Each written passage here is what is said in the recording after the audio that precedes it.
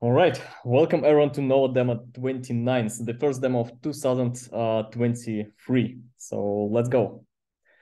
Today, our agenda will be concise. We're going to review our previous release, which is 5.1. Also, we'll discuss we will have a little preview for the Agile Delegations and see what's coming in this direction and what is the status. And finally, we'll have the roadmap updates for the project. And while we're waiting others to join, feel free to join the community of Nova by scanning the QR code or using the slides from the YouTube description by clicking on the Linktree link or link to this link in the description of this video. So let's start with version 5.1 release, which was focused on the desktop DApp mode and security UX improvements. So first feature was the desktop DApp mode. It was one of the community requested features, and generally it aims to focus on solving the issue of certain dApps not being mobile friendly. So whenever you join the dApp, it can be not really shaped for the mobile interface. Therefore, you won't be able to utilize any functionality of this dApp. And you can basically see the dApps which can be launched in the desktop mode now, because Nova is basically asking the dApp to return the version of the desktop for its interface so that users can still interact with it. So that being said, we are in communications with the teams, and the teams are constantly working on improving their dApps, optimizing them for the mobile. But at the same time, we would like to provide opportunity for the users whenever they approach such dApp. There are no limits for them to use the functionality of this dApp if there is no mobile interface available. So that's the desktop dApp mode, the highly demanded feature from the community. It's finally arrived, and we will be adding all these desktop dApps as soon as we discover them. And right now we have added 6 of them. So feel free to utilize them and use. This update is available now on the Google Play and the App Store. The second major feature, which was also collected from the community requests, is focused on the security UX improvements. 3 features.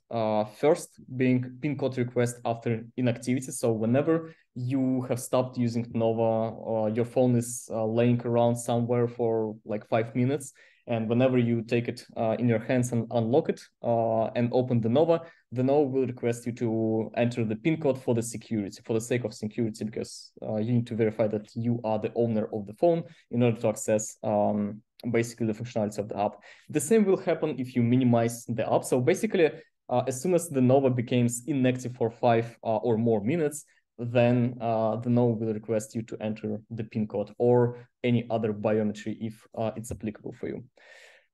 The second one is safe mode.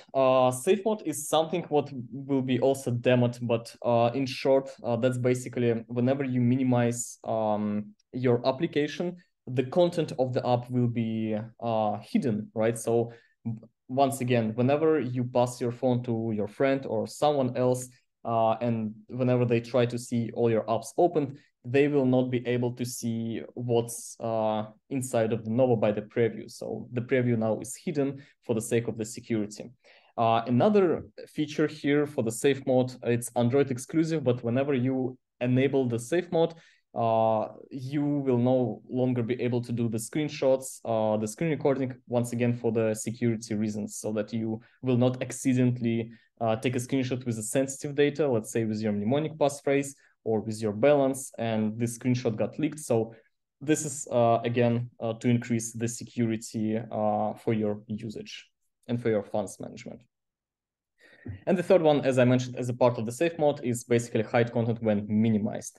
So let's switch to the Android device and have a little demo of these features. Just give me a second. So let me launch the Nova here.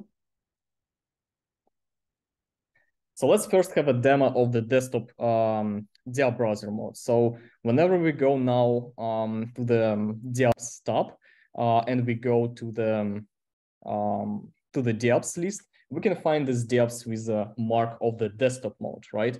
So let's, for simplicity, let's just enter into the search desktop, and we will see all of them. So you can see that we have Akala, Kilt, Karura, Mangata, Talisman, and Zenlink, and that's probably it. Yes. And let's open any of those. Let's say, let's open Akala. And previously, you probably, if you have been discovering any DApps by yourself, you would approach some apps like Akala, and you will see that basically they don't have the mobile version for the interface, therefore you couldn't really utilize them. But now you certainly can. So now it looks like a desktop basically version of the DApp, and you can go and zoom in if you want. You can basically navigate through the DApp features. The UX, again, it's not ideal, but you can do access all these features of these DApps whenever you need them, right? So that's the goal of this feature, so that you can, you basically have no limits, right? You can access with your accounts any functionality in the ecosystem, even if this DApp is not purposed to work on the mobile. And if we will disable the desktop mode, you would be able to see how the interface changes, and you basically don't have any of this information available for you to see. So let's give it a time for Akala to reload. Or maybe, yeah, sometimes it happens, the emulator stuck. So let me relaunch it. Yeah, and hey, everyone who joined. Great to see you. Just give me a second.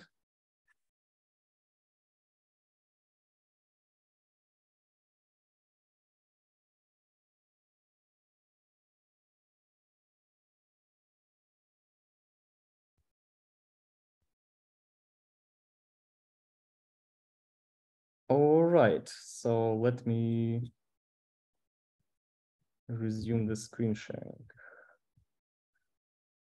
I have just updated the Android Studio today, so there are some issues going on with the Android emulator, so I'm very sorry for this. So let me resume the screen sharing. So as I was mentioning now, the desktop mode DApps are marked in the names, right? And you can basically access the features of this.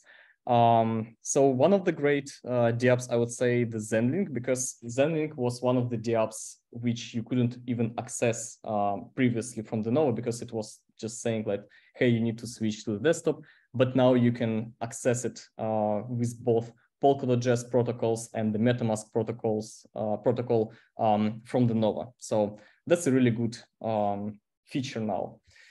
Of course, you can use the desktop mode in any of the DApps that you have been using previously, like let's say Astar DApp Hub. However, I would highly recommend you to use the mobile interface in the DApps which have the mobile interface, because that's much more convenient to be utilized. But just for you to know, you can access the desktop mode and the favorite features in this bottom right corner. So this is kind of like a page settings now. Yeah, sorry for this. Lots of things happening because of this Android Studio update. So on the bottom right, you have this DApp settings menu on which you can basically add the DApp to the favorite or switch on or off the desktop mode. So that's the desktop mode. Let us know in any communication channels if you have these particular DApps which were not working previously with Nova, but now you can basically run them with the desktop mode. All right, the second feature is basically a safe mode. And for this, I need to open a couple of the apps. Yes, I can see them here. So the safe mode is whenever you try to enable it on Android and on iOS, it's enabled by default.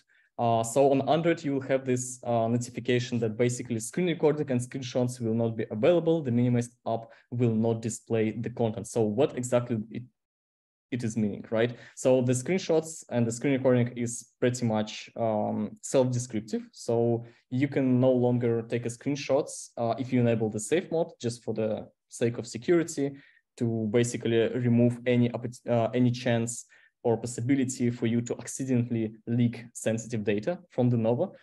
And for the minimize content, let's minimize the Nova. And whenever we try to open like an app manager, you will see that for other applications, you can see the preview of the content, but the Nova hides it. So whenever you basically pass your phone to any friend, they will no longer see any sensitive data for this reason. And of course, our third feature, which is first feature here, which is basically requesting the PIN code after 5 minutes of inactivity, will only add towards this protection, right? So that's being the 5.1 release. Once again, it's already available on the Google Play and the App Store. Feel free to download and utilize these amazing features. And let's go back to the slides. Agile Delegations. So today we're going to have a sneak peek or the preview for the Agile Delegations. And we just finished the planning together with the development team. And I expect that on the next demo, we would be able to showcase some of the features in this direction. But let's see what to expect on the next demo and in the next releases. So you can see the list from our Polkadot Treasury proposal towards the Agile Delegation. Of course, you would be able to manage your delegations, which means you can create, you can view your delegations, you can remove, and you can edit delegations. So all the cycle for the delegations will be available for you. But also we wanted to go a little beyond that, because not many users first know what is delegation. And the second, not lots of the users will be kind of motivated to use this feature. And even if they are motivated to use this feature and they know about this feature, it's still, what is missing is basically an information to whom you can delegate and what is the reasoning of doing so, right? And we will try to approach this by opening the sort of like a portal where the delegate persons or organizations can submit their information so that Nova can show the rich data for them, like and icons, the names, the descriptions. Maybe there are some incentives in order to basically reward accounts which are delegated to you, right? So who knows what it will happen, right, in the future with this. But anyways, we will provide a convenient user interface in order for people to understand the reasoning behind the delegations, as well as to conveniently select any account of the individual or organization, or basically any account on the blockchain to delegate your votes to, right? So that's the fifth feature. And the last one here is basically view list of accounts for, that was the last feature. And the previous one was view what your delegations have voted for. This is kind of an interesting one, because whenever we provided the feature for the governance and the OpenGov later on, lots of the users have reported that allowed them to participate in the network activities much more, with much more intense. So they were actually going through all these referendums, understanding what happened previously and what's going on right now. And this is a key of the governance. So to involve more people to the network decision activities, right? And whenever you're going to delegate your votes, it's highly important to see towards what referendums and how your delegate is voting for, right? Because that creates a feedback to your decision to delegate to somebody, right? So that's a really important piece of the feature which we're going to deliver as well. And that also because lots of the people who started to participate in the governance discovered that it actually consumes lots of time, right? It actually consumes time to go through all these referendums, read them, and make a decision, right? So I can see that lots of the people will start delegating, especially if you're staking. It will not hurt you to delegate because you're using your the tokens which are in staking, right?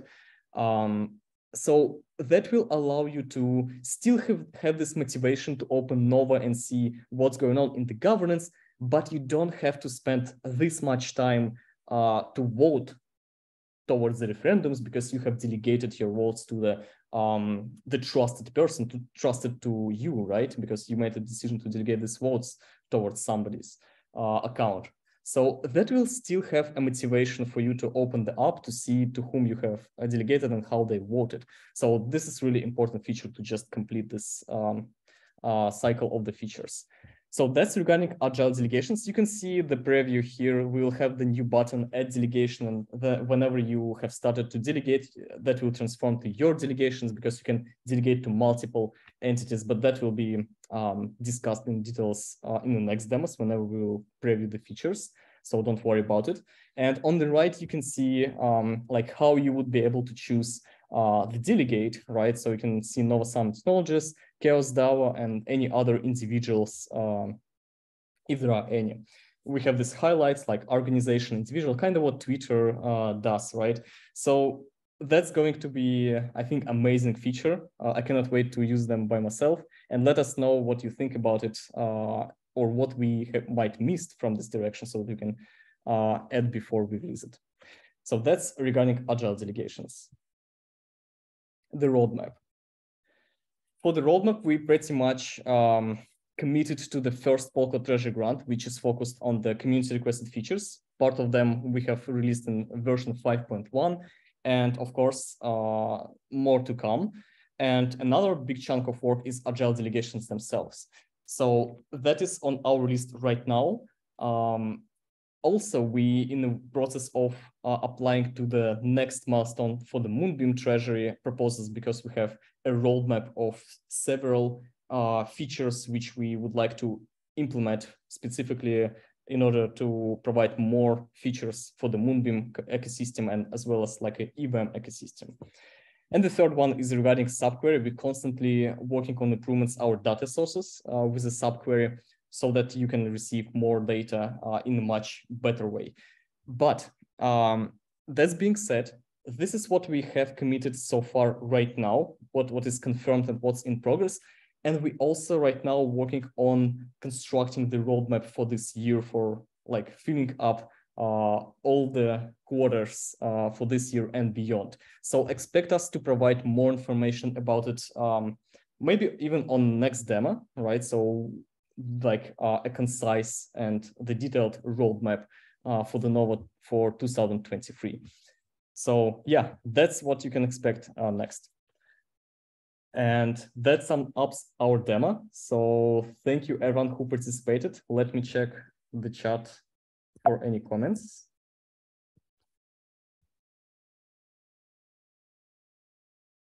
Yeah, I will fix the emulator issues probably on the weekend. Sorry once again about it. Once again, you can download the latest version on the Google Play and App Store. The apps works perfectly. So yeah, feel free to enjoy the desktop mode. Discoverability for delegations is massive. Yeah, I really curious what the community will come up with towards this. I expect that first wave we will have just people going to our portal and submitting more information regarding themselves, right? Or asking the friends to submit this information. But at some point of time, maybe like couple months later, like let's say 3 to 6 months later, especially when the OpenGov will hit the Polkadot network, right? I really expect to see more